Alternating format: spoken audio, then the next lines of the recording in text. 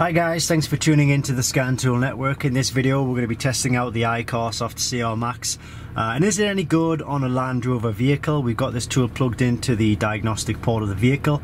Now before we go any further, I want to tell you that if you are interested in this tool, it is available at Diagnostic World. It's www.diagnostic-world.com. I'll pop the links to the kit in the description below this video because there are fakes, there are clones out there. They can damage your vehicle, unfortunately, and it's not worth going down that route, okay?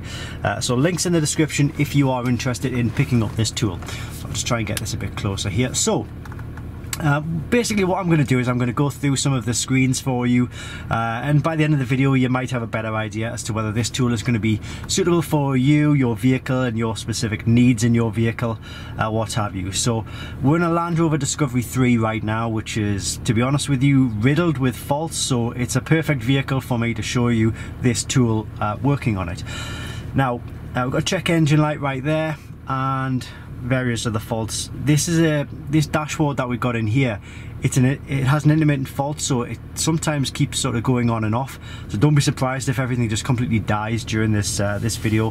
Hopefully we'll get through it without that happening though. Okay, so we're going to click on to diagnostics, and this is just I'll give you a quick look at all of the manufacturers that the tool covers. So if you've got a Land Rover and if you've got other makes and models as well, then it's perfect for your needs, because you just got one kit to do absolutely everything, okay? But for this video we're just focusing on Land Rover, so we'll find the Land Rover option. Just doing a quick connection to the vehicle. Obviously this cable here, one end runs into the top of the tool, the other end of this cable goes down under there into the diagnostic port of the vehicle. So there's two ways you can get into your specific vehicle. You can either select your vehicle or you can ask the tool to do it for you, find the vehicle.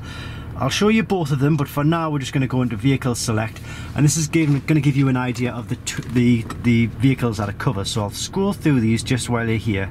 So we've got Defender, those ones. Just pause the video if you do need to, because there can be quite a lot of options on each screen. But basically it's going to cover for most vehicles like up to 2021-ish, some 2022 as well.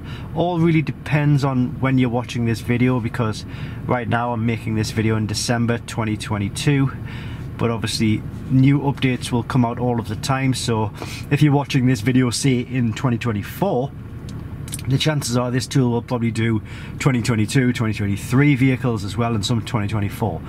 But we are in a Discovery. This is Discovery 3, so we'll just click on that option. The diesel V6, and we'll just click OK to that. And what we'll do is we'll show you this tool basically just diagnosing.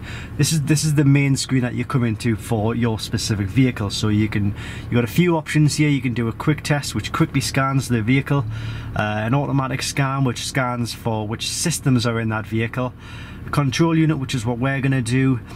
You can manually choose the system in which you wish to diagnose, and service, well, we'll come to that in a moment, but that is just basically like your service functions and your special functions for this vehicle.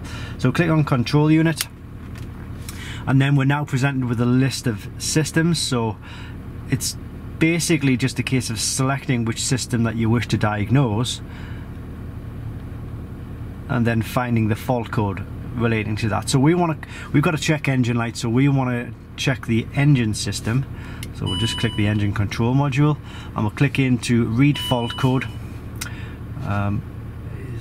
No.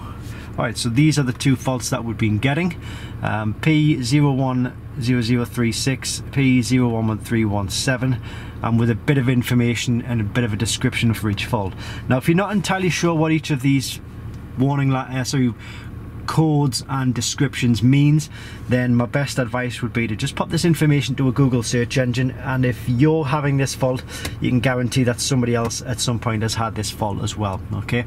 But we know these faults, and we know that this vehicle has had a faulty mass airflow sensor, so we put a new one in.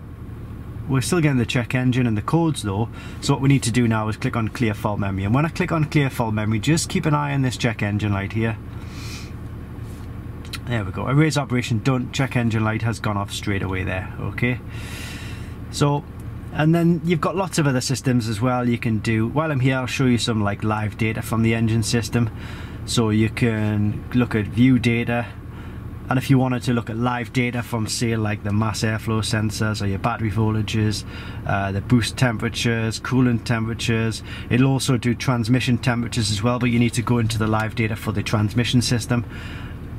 And there's lots of different types of live data, values, temperatures, percentages, and things like that. Okay.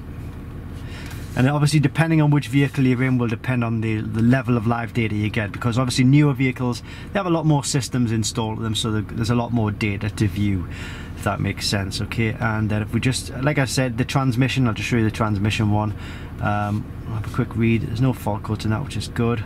Go to the view data, and then again scroll down, and somewhere along here should give you the transmission data, transmission temperature, along with lots of other live data, just in case you're changing the fluid on your transmission oil temperature. There we go. It's currently set at 31 degrees. Well, it's currently 31 degrees. It's set at that. Okay, so that is just a quick overview of like the systems, and obviously the systems here, the list of systems that you get, will all really depend on, sorry, I clicked that by accident, will all really depend on the vehicle that you're in. So if you're in a newer vehicle, you're going to get quite a large list of systems here, but you can generally assume that it will cover all systems within that particular vehicle, whatever vehicle you're in. Okay. Actually, there's one thing I was going to go into. I wanted to have a look in the ride level control module, just to see if there was any faults in that. It is giving us a fault. Invalid data received from vehicle dynamics control module. That needs looking into. U code. Okay. You can view live data from these as well.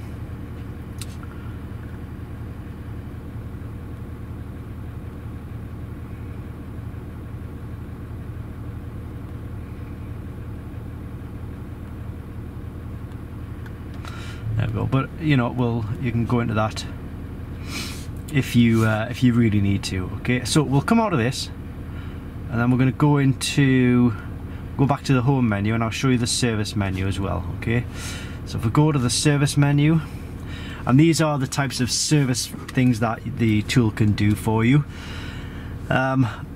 So it's got all of your main things like your oil service resets, electronic park and brake, steering angle sensor, DPF regeneration, battery registration, injector coding, air suspension. You know, there's a lot of things that this tool can actually do. It doesn't necessarily mean that all of these functions are going to be suitable for your vehicle. It really all depends on what vehicle that you're in.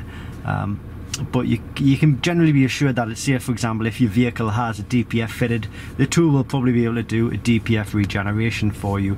It'll open and close the calipers for your parking brakes, it'll do your oil service resets, ABS brake bleeding, battery registration, and a few other things as well. Okay, but we find this tool is a really good all-round package. It's a really easy to update. You get free lifetime updates just with the one touch thing, providing you are connected to the internet. And obviously it doubles up as a tablet as well, because how do you get out of this? You go to home, is it, or just that home there? So you can be searching the internet or playing on games of a night time, but you can be diagnosing vehicles and using it to set up vehicles through the daytime.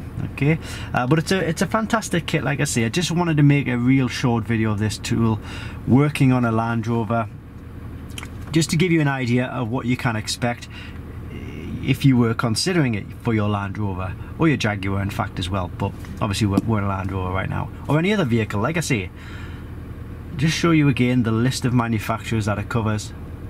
It's got a huge database of vehicles, and it's really good if you want to make sure you're maintaining or looking after the vehicles in your particular family, your setup. Maybe you've got a fleet of vehicles to work on, or even if you've got like a small garage or a workshop and you're not necessarily sure which vehicle you'll be coming into your workshop from day to day. Okay, but I'll leave that information with you. Like I say, I'm going to pop the link in the description below this video, because fakes and clones do exist. Make sure you use that link, because that's going to take you to the genuine and official product. Okay, thanks for watching guys, and I'll see you in the next video.